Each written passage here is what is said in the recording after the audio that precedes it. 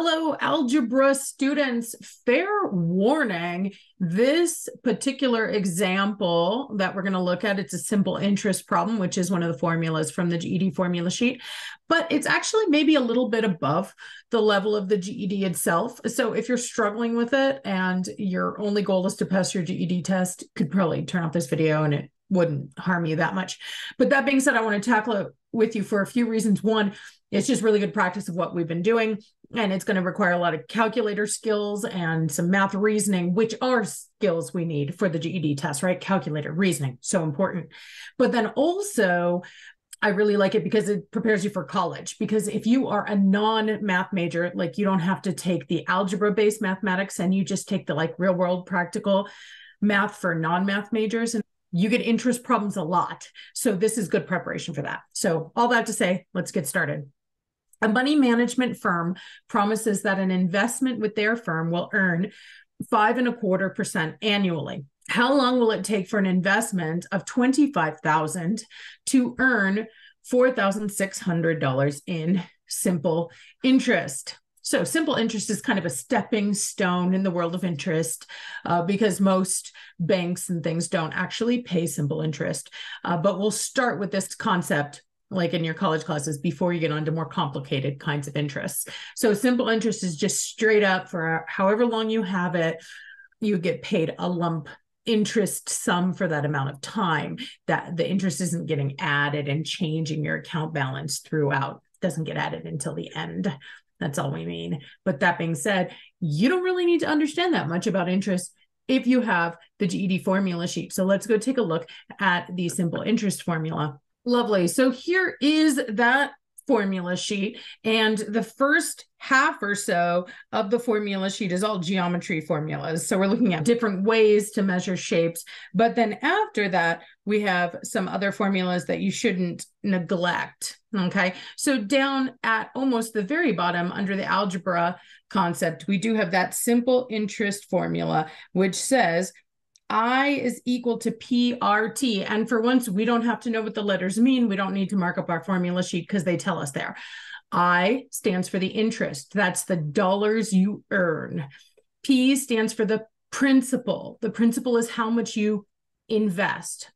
R stands for the rate. That's the interest rate. It's usually a percent, given as a percent anyway.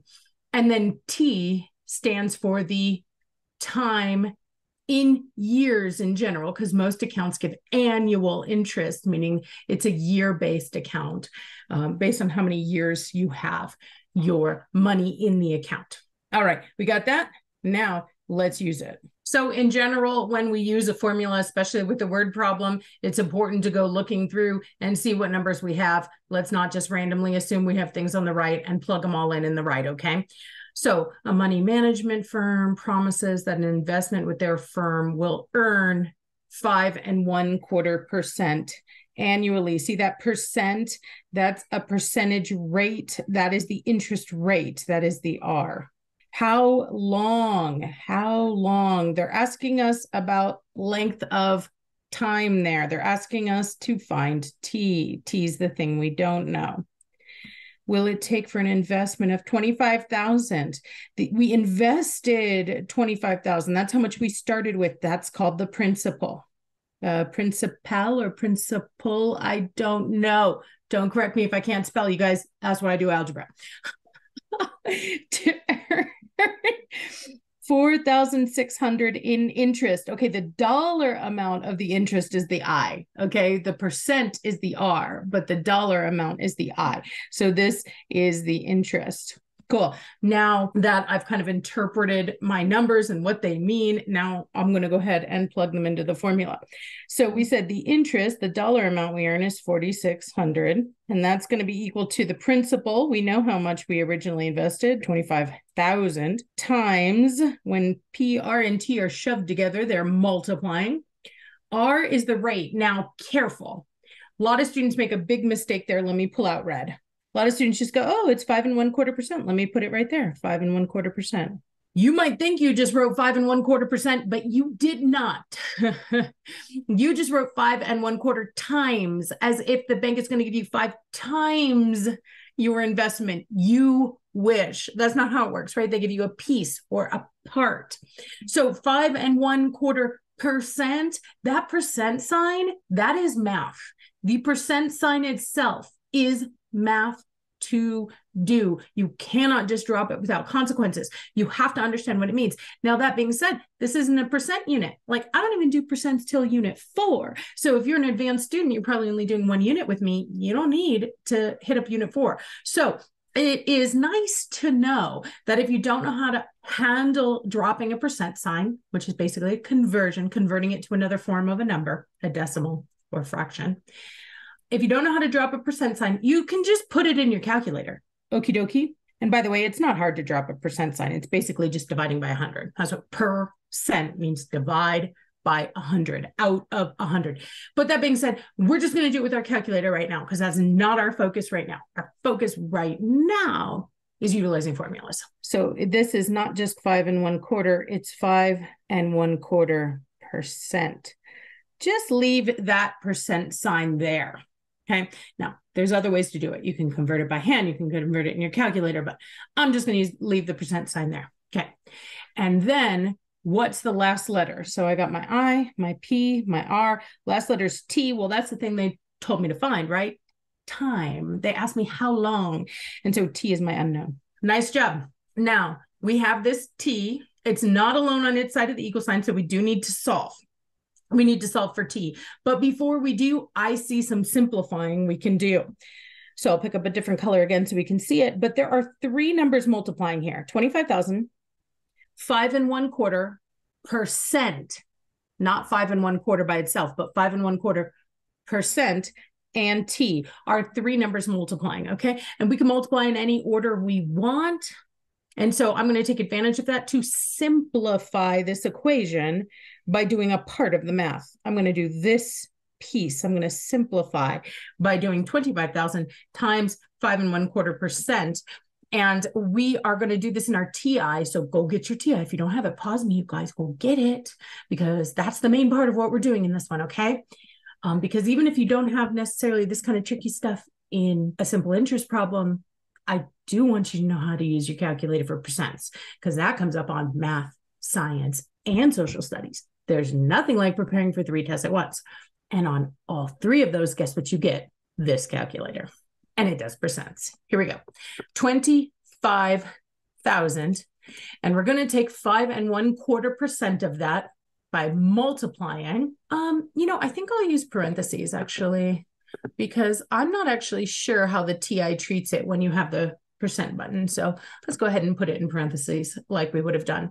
Now, I want 5.25. That's a mixed number. It's part whole number and part fraction. You can see up towards the top, this UN/D in green. That's how you input mixed numbers. And so since it's in green, I'm going to hit the second button. And then I can hit UN/D. And you see my little 3 boxes blinking. If yours doesn't look just like that, you probably are in the wrong mode. So I want to see those 3 boxes blinking with that nice horizontal flat fraction bar. Okay.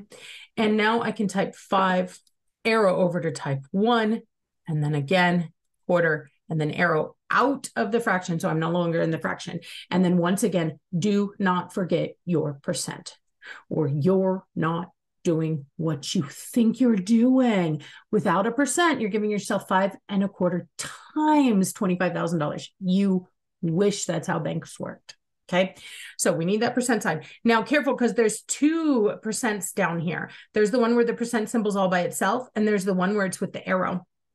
The one where it's with the arrow is to convert a regular number into a percent. That's not what you want. We don't have a regular number we want to turn into a percent. We have a number that's already a percent. So we just want the regular plain old percent button. Okay, but once again, it's in green. So I need to hit my green key. Every time you want a green function, you got to hit the second button. And then I can hit percent. And I'll close my parentheses and press enter. Okay, and so I just simplified this portion. 5.25% of 25,000 is 1,312.50. So 1,312.50 is that portion of it. And now I need to keep everything I haven't used yet. So my equal sign stays steady, my 4,600 on the left-hand side, and my t on the right-hand side. Looking good. And now it's way easier to solve because I can just see that t is being multiplied by this number. Oh, did I add a 0 to it? It doesn't actually matter, but I don't want to confuse you guys. Let's just erase my 0. That was me thinking about money and knowing that that meant 50 cents. My brain just went straight to it. There you go. Is that less confusing? Anyway, that being said, I still don't have my t alone. I still have this long, ugly, ugly number pressed against t multiplying. And my goal is to solve for t. To solve for t, I need to know what he's equal to. So I need to get him alone on his side of the equal sign. I will do the opposite and divide away that long, ugly number. Now, I can do whatever I want to an equation as long as I do it to both sides. So let me hop across the equal sign and divide by the same number on that side. And now multiplying and dividing by that same big ugly number are opposites. It cancels, t is alone, and there on the other side is the math to do. Important that you go in the same order, right? Order matters in division. So 4,600 divided by, and I'm just going to arrow up to that ugly number because I don't feel like doing it, and then press enter, and I get 3.5 yada, yada, yada.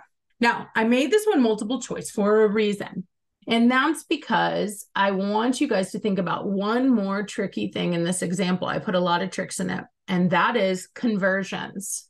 In this particular one, I have this t with a decimal. Do you see it? Think about what that means. That means that this t is totally in years. I'm saying that I have 3.5 years. And a lot of students just don't really think about what 3.5 years means. They see the 3, they see the 5, and they go, hey. And that's yet another way that I can fool students who have a mostly good understanding of math. And they walk away from that GED going, oh, I did so well. I'm so proud of myself. And yet they don't score what they wanted to score. It's usually because of things like this, just false assumptions. What does 3.5 mean?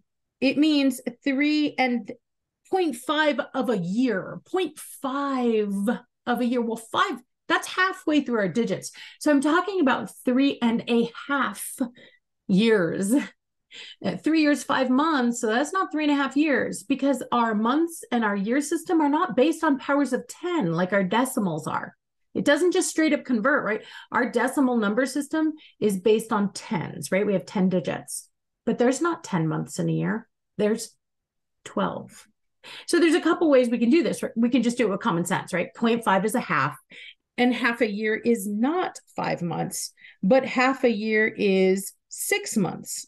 And so we could just use that kind of common sense. That's the style it usually is on the test, and that would be nice. But what if you're feeling like, Kate, is a hard test and I'm thinking a lot and that was not common sense to me. What could I do? Well, you could take this decimal portion, 0.504, and I'm saying that's of a year.